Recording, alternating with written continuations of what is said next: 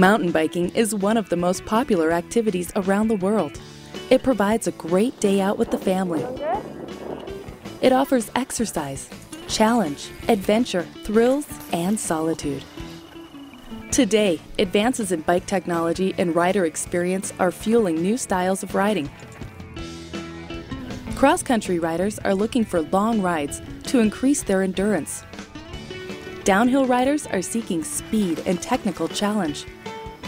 Free riders want the thrills and excitement of conquering challenges. Or even for hikers. A lot of hikers are looking for... Not only are more people riding bikes, more people are volunteering to design, build, and maintain mountain bike trails. In this program, we will show you how to build sustainable single track. These trails wind around trees and large rocks. They require focus and tend to reduce speed. They provide a close connection with nature and can be an exciting outdoor experience. It takes concentration, it takes skills, it takes a bit of physical aptitude to be able to ride single track. But it's also aesthetically pleasing. A single track looks better than a double track. From the perspective of a bicycle seat, seeing something that's literally 14 to 18 inches wide just keeps you on track, and it takes you through the various topographies and through the geologic features, and it's easier to keep from eroding. This program is a supplement to the International Mountain Bicycling Association's guide, Trail Solutions, IMBA's guide to building sweet single track. This video will give you an introduction to the basics of building mountain bike trails that can be enjoyed by cyclists, hikers, and horse riders. It has 8 chapters. The most important steps. Trail design mistakes. Designing sustainable trails. Let's get dirty. Armoring. Creating challenge. Maintaining trails. Reclaiming trails.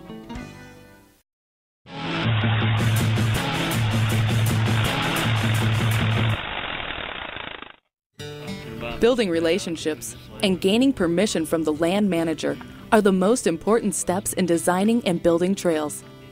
The first step in building this working relationship is getting to know your land manager. I think the first thing you do is simply get to know the local district ranger, get to know the local trail planner, and build a relationship with those people and find out what their needs are. So get to know who the other interests are in the area, who are the other people in your community that have an interest in trails. We're trying to provide a broad range of experiences to people out there. The more you can show that there's a broad base of support for your proposal, the more successful you'll be. Ride your bike up to The next step is to present your ideas for a trail system to the land manager in a detailed proposal. An effective proposal clearly outlines the goals and benefits of the trail. Where will the trail be located? What kind of experiences are you trying to create? Who will build it?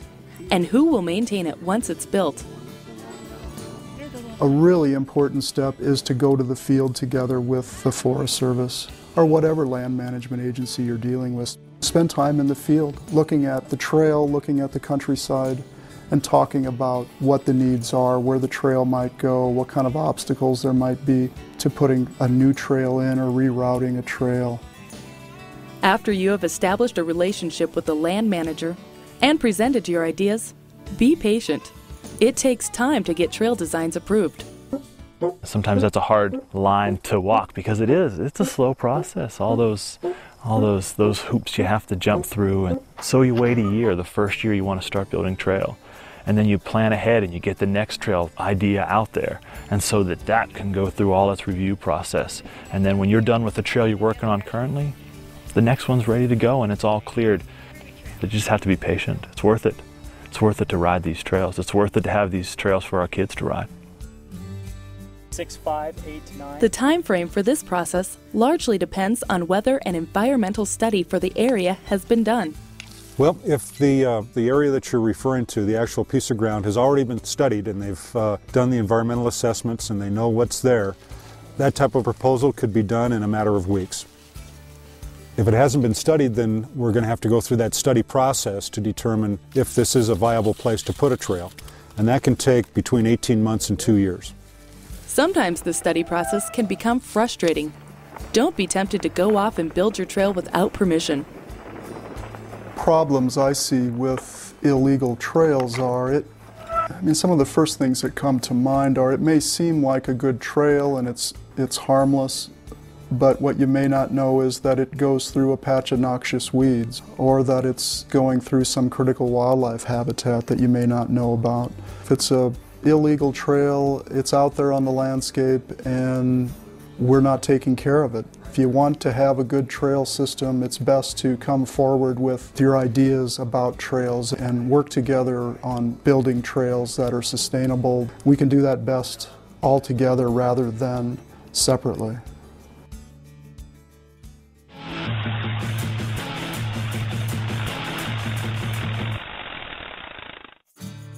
Does this look like a trail you ride? There are 2 trail design mistakes that cause water to erode trails. 1. When trails are built on the prevailing slope or the fall line, water gets on the trail, gains velocity as it moves downhill, starts moving soil and rocks, and creates ruts that get deeper over time. When users avoid the ruts, the trail becomes wider and wider, spoiling the single-track experience. The other design mistake is building on flat ground, causing water to puddle and stay on the trail. And in low-lying areas, mud bogs develop. Again, the trail widens over time. To define sustainability from a mountain bike perspective, it really means creating and maintaining trails that are going to be here for a long time. Trails that don't erode and affect water quality or affect really any other parts of the natural ecosystem. The one key is to keep water off the trail. If you can do that, most other things will take care of themselves. Water basically is the enemy.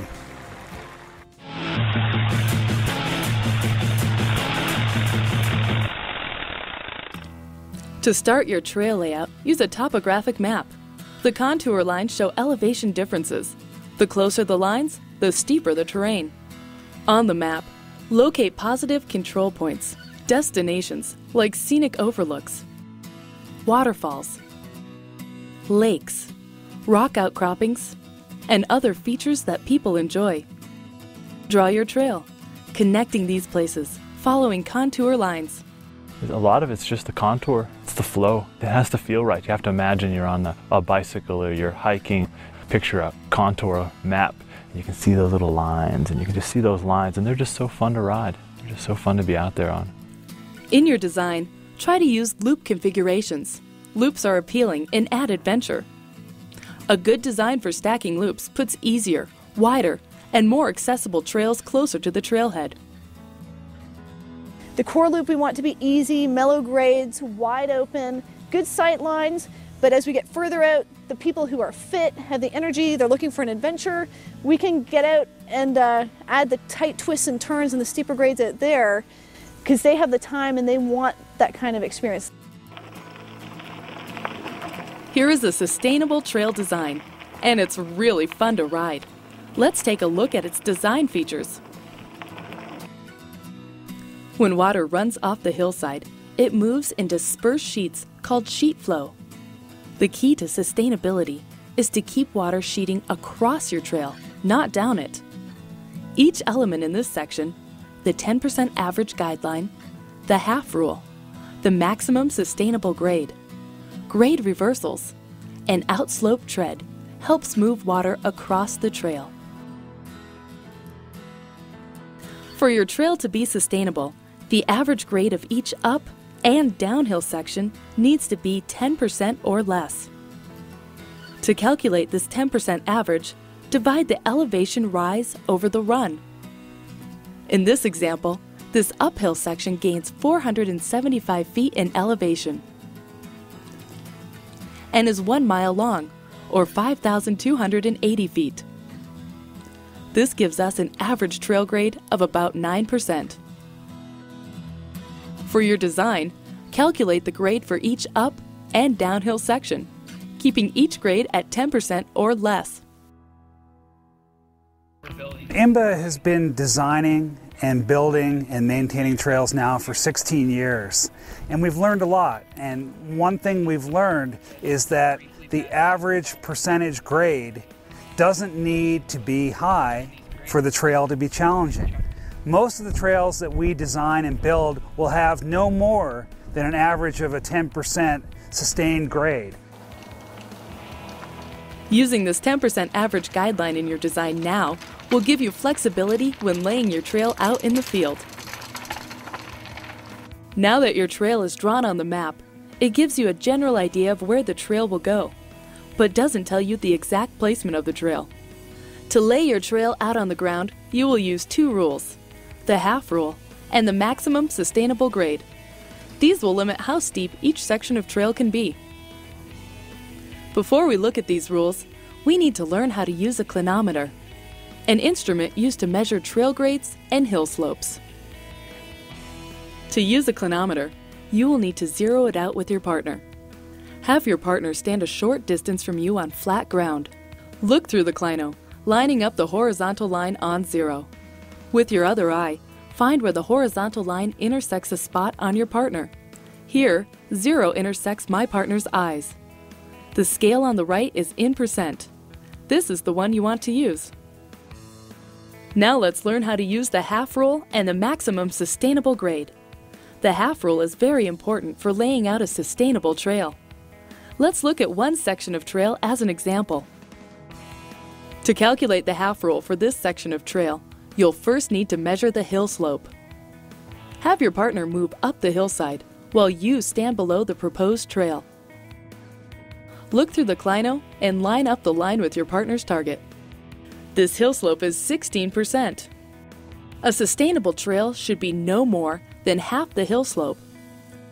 This trail section needs to be half of 16%, 8% or less. This is the half rule. To lay out this section of trail, mark your spot with flagging tape. Make sure the knot faces the intended trail, showing the construction crew where the trail is supposed to go. Next, have your partner move along the intended trail, keeping each other in sight. Align the clino with your partner's target. When the clino reads 8% or less, have your partner mark his spot with flagging. Don't use spray paint for flagging your trail. We don't need to use anything permanent. That's why we have stuff like this, which is flagging tape. But there's no reason you need to use spray paint when you're out in the woods. It's just ugly and it's unnatural, and it doesn't really add to the user experience when they're out here on the trail. Continue to flag the rest of the trail. Recalculate the half rule whenever the terrain changes. Always follow the half rule, even when working on gentle slopes. You may be tempted to exceed the half rule when grades are low.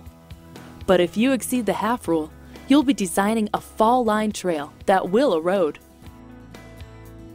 In cases where the hill slope is very steep, say 50%, applying the half rule would let you design a trail grade of up to 25%. But chances are, this grade is too steep and won't be sustainable. This is where the maximum sustainable grade comes into play. This is a site-specific evaluation of your soil, amount of rock, annual rainfall, and users. These factors will help determine a sustainable grade for your area. For example, trail grades can be steeper on solid rock, but dry soils require more gentle grades.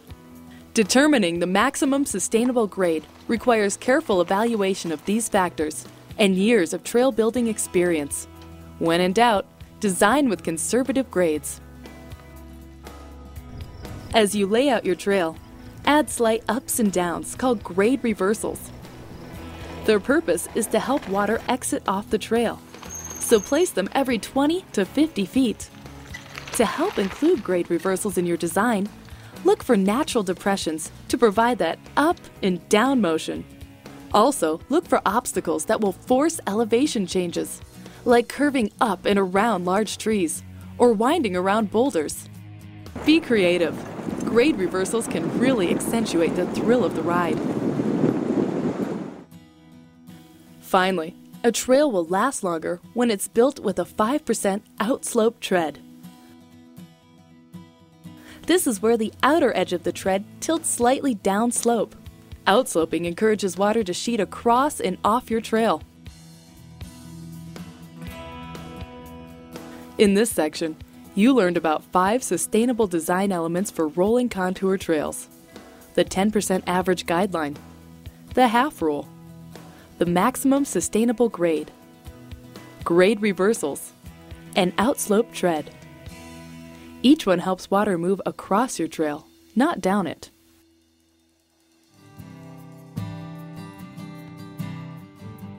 You've learned how to design a rolling contour trail, the most durable trail that can be built.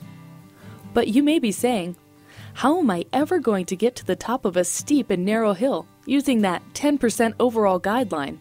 You're right, you can't if your trail goes in a straight line. Most contour trails require direction changes or turns to help them gain elevation at a sustainable grade. One way to gain elevation is the traditional switchback. Switchbacks zigzag up steep and narrow slopes, but can be difficult to build and maintain. Some riders find that the sharp turn interrupts the flow of their ride, while other riders come into the turn with too much speed, skidding around the corner, causing erosion. By scouting out less aggressive slopes, like 7%, you can use climbing turns instead of switchbacks. Climbing turns are wider curves on gentle hillsides. They are easier to build, more sustainable, and give bikes a wider radius to negotiate a smooth, controlled turn. The radius of the climbing turn needs to be about 20 feet, about 4 bike lengths. Place grade reversals at both the beginning and the end of the turn. Because the climbing section lies directly in the fall line, the grade reversal above the turn is very critical to keep water off the trail. To prevent shortcutting, wrap the turn around large trees or boulders. These features of climbing turns will give you a free-flowing and sustainable trail that's fun to ride.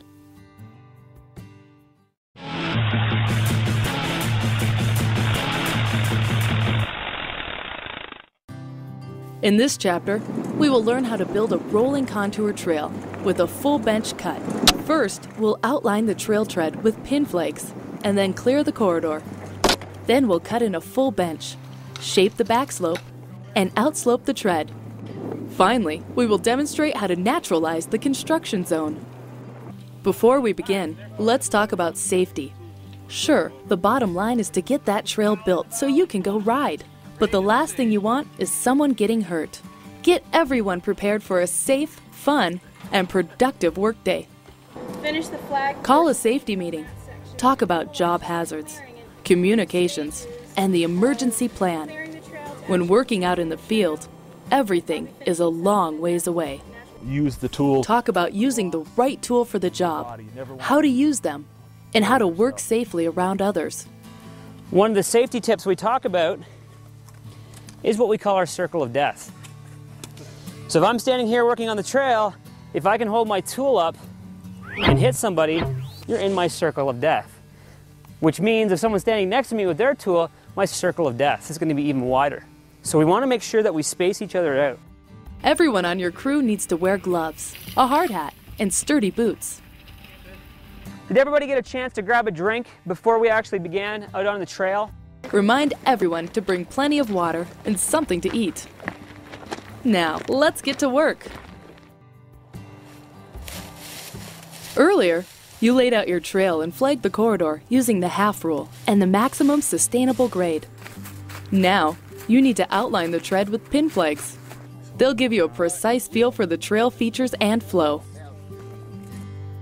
Pin flags can be placed on either the uphill side, the downhill side, or in the center. Remember to tell the construction crew which you did. When outlining your tread with pin flags, use natural features to help create the experience. For less challenging trails, plan on removing obstacles, such as rocks and down logs, creating a smoother ride. For challenging trails, you'll want to route your trail to include larger rocks and down logs. Now, check the flow by running or walking the trail in both directions. You may need to make several adjustments before getting the flow just right. When the flow feels right, ask the local land manager for their stamp of approval before moving any dirt or cutting vegetation.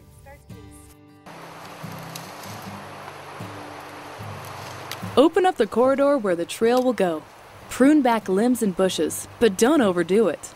Place the cut vegetation on the uphill side of the trail. Later on, we'll use them to disguise construction.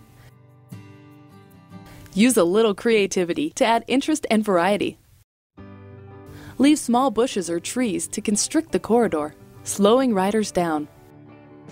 Leave arching vegetation to give your riders a closer connection with nature.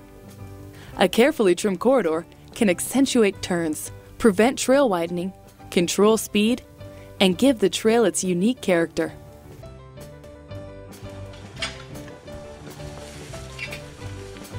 The trail has been laid out, the tread lined with pin flakes, and the corridor opened up. It's time to dig the tread. There are two ways to cut in a trail: full bench and partial bench. A partial bench only cuts away part of the hillside. The removed soil is placed on the downhill side to complete the tread. A partial bench requires less digging, but doesn't hold up as well as a full bench because the fill material is soft and rarely compacts evenly. A full bench is constructed by cutting the full width of the tread into the hillside. This design is recommended because it creates a stable tread and requires less maintenance. Here's how to construct a full bench trail. First, remove the leaves, cut branches, then duff. Set them aside. You'll use these later to naturalize the construction zone. Next, dig down to mineral soil and keep digging until you have cut a full bench. Scatter the dirt downhill as far as possible to help preserve the natural look of the slope. In desert environments, however, plants will die if they're smothered with dirt. In these fragile places, dig the soil into the middle of the trail and haul it somewhere else. The fill dirt that we're pulling out, we don't want to have on our outslope. We'll cut from our back slope down to the center, and then from our outslope to the center, we'll end up with a pile of dirt in the center, and then bucket that away. If we try and capture the dirt on the outslope, we're going to do a bunch of damage to the delicate vegetation.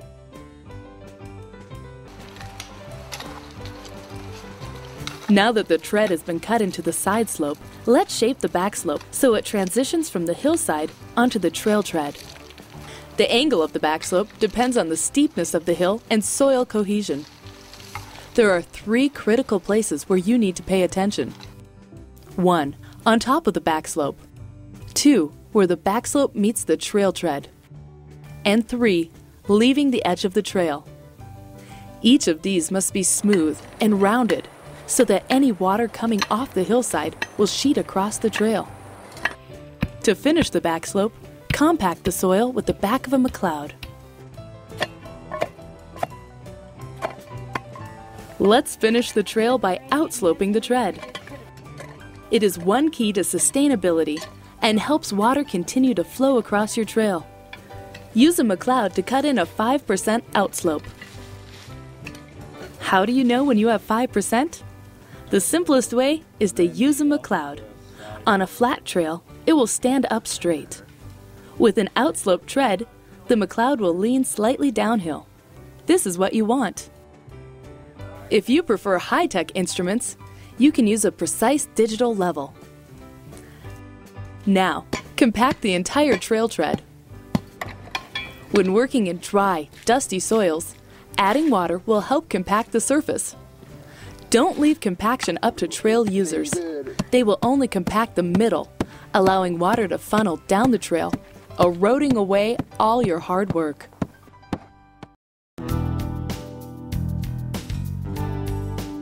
The trail has been cut in, it's compacted, and it looks ready to ride. But you're not done yet. You still need to disguise your construction. Probably the most difficult part is just maintaining the natural look to the trail. I want and we want trails out here that look like they've always been here. I want someone to come through and not realize it was just constructed today. And that's quite a challenge, and that's where That's where trucking the dirt around and really trying to be careful how you scatter it and taking your time replanting, even though some of that rehab stuff doesn't grow again, but at the very least you've naturalized it to the point where it looks like it's always been there. Start by removing all your flagging. Cover up the broadcasted dirt with branches, leaves, and other material. Face the cut ends of branches and trees away from the trail so they aren't visible. Even sprinkle leaves and needles onto the trail for that aged look. Now that we've constructed a rolling contour trail, let's go ride.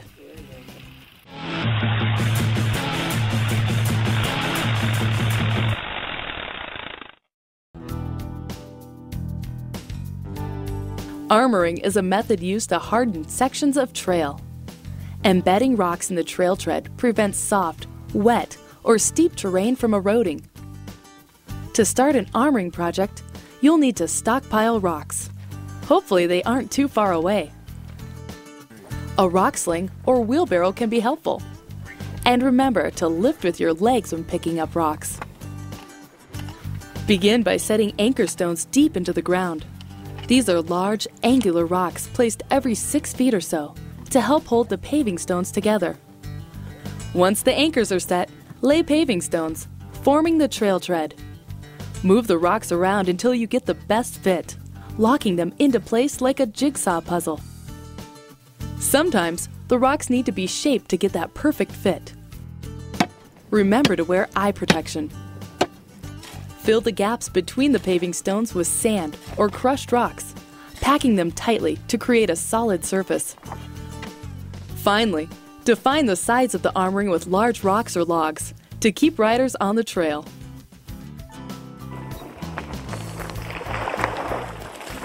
Crossing drainages or streams is inevitable on contour trails. Stream disturbances, however, can harm aquatic life. You need to work with the land manager to find out what you can and cannot do. Bridges and culverts are an option, but require money, and at times, engineers and heavy equipment. Sometimes, an armored crossing can be a good alternative. Armoring is used when the stream is shallow, less than 3 feet during high water. Look for stream banks with gradual slopes, less than 8%. You'll need to armor both the entry and exit sides of the crossing, at least a bike length above the high water mark. Include grade reversals above the armoring to keep water from collecting on the trail and flowing into the stream.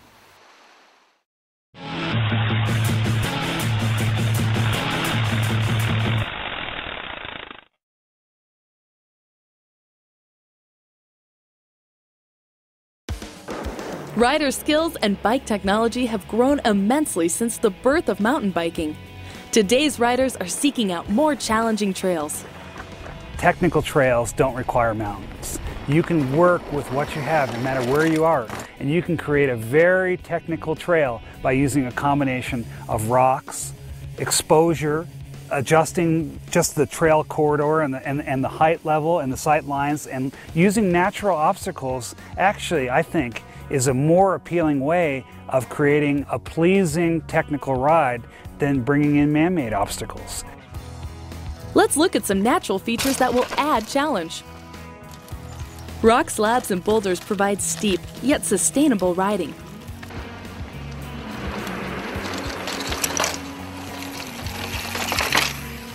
Rock gardens are tricky, requiring slower speeds and balance.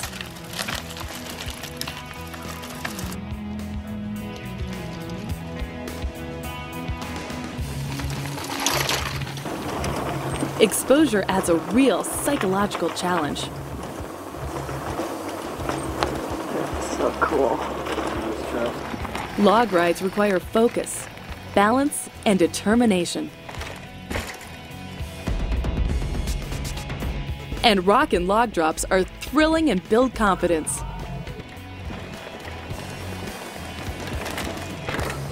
When designing for drop-offs, create landing zones that are sloped downward 5 to 15%.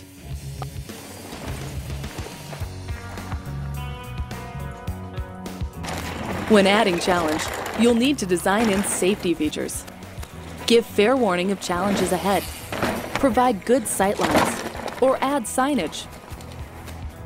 Place high skill level qualifiers, such as a narrow opening between rocks or trees, before the feature. This demonstrates the difficulty of the challenge ahead and gives riders an opportunity to back out or walk. Provide an easier, alternative route for users who don't want to do the challenge. Finally, provide adequate fall zones for riders who fail to negotiate the technical feature.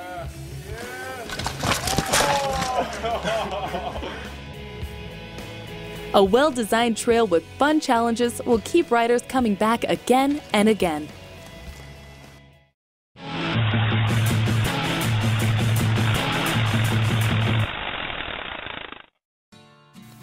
Once a trail is built, it needs to be maintained on a regular basis.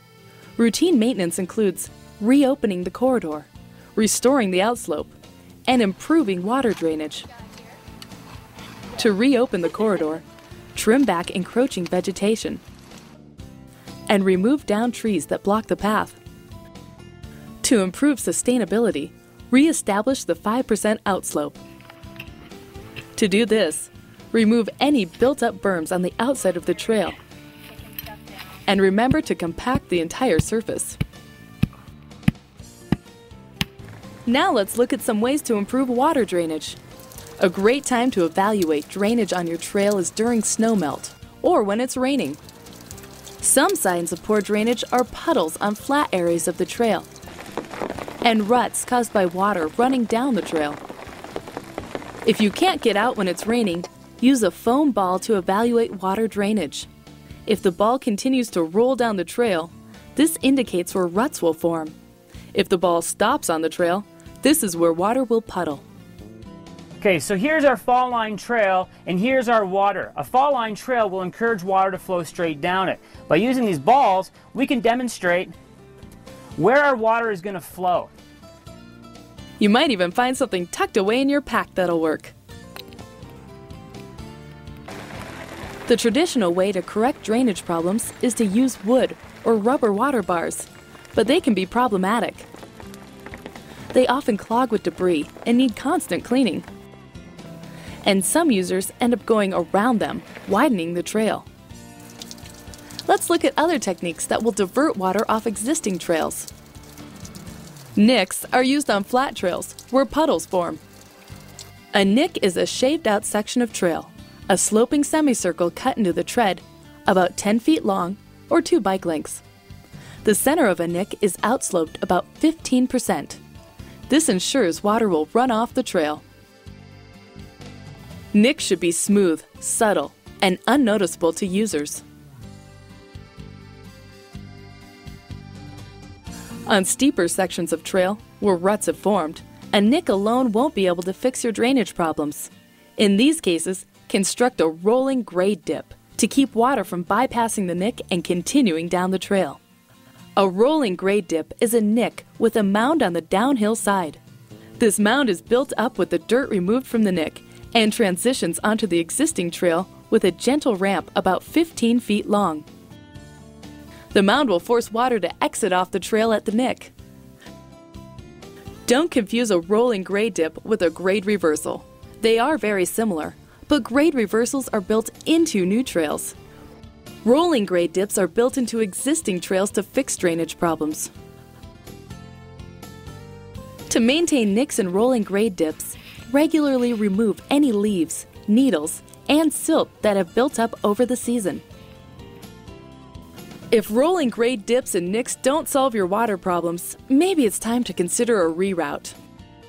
When rerouting a section of trail, remember to follow the same design elements you used when building a new trail. The 10% overall grade, the half rule, the maximum sustainable grade, grade reversals, and 5% outslope tread.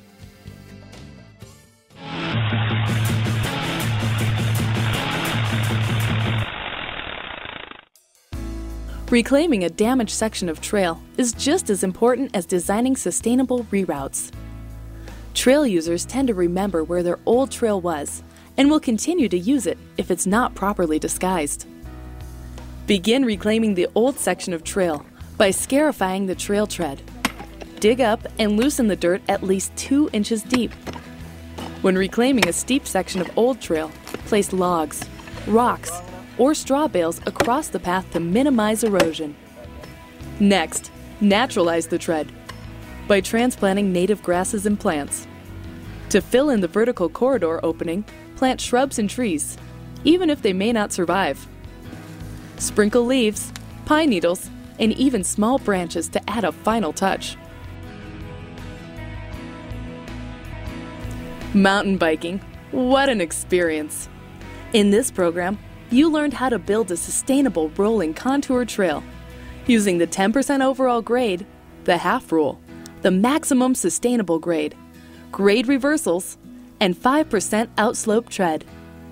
We also demonstrated how to build climbing turns, armor water crossings, and increased challenge using natural features. Finally, we talked about how to naturalize your construction zone and reclaim old trails. Great single track comes from designing fun trails that are sustainable, trails you come back to over and over again, trails that you can't decide which direction is more fun to ride, trails that won't erode and will be there for years. Now that you know how to build a sustainable rolling contour trail, go out and create an experience. I like mountain biking because I can take my kids with me. It's a good use, mountain biking. I enjoy mountain biking for the long uphills, the quick downhills, and the thrill of the ride. I like being outside, I like being out in the weather, getting exercise. I like going mountain biking because you get to be out in the nature and seeing the wildlife and stuff like that. I've ridden a lot of miles with many friends, and it's just kept me fit over the years. I like being out in nature. I love wildlife and seeing wildlife and bringing my family and my 4 kids. Why wouldn't you like mountain bike riding in the woods? I like mountain biking because it gets me in nature. I like trails, and I kind of wish the trail would go like from here to Idaho. Because of the big adrenaline rush. I love mountain biking. I moved to Colorado 12 years ago for mountain biking. I love mountain biking because it's just such a thrill. It's a good time. It's good exercise and it's extremely fun. It's very exhilarating. Puts my life in perspective. It's really quite a nice thrill to ride without automobiles and exhaust and all that sort of stuff around you. I like to mountain bike because I get myself out in the woods and it's a quiet time I can reflect on my life and just what I'm so lucky I have, a great life and a great place to live. You get to go places that the roads don't take you. Because it smells good, might see some animals. The challenge, I like how intense it can be and then how mellow it can be, and I like the speed in it and I like how dirty it is and it's fun. I like to hang out outside and be in the mountains and out in the fresh air and biking with my dog. They look really enthused, don't they?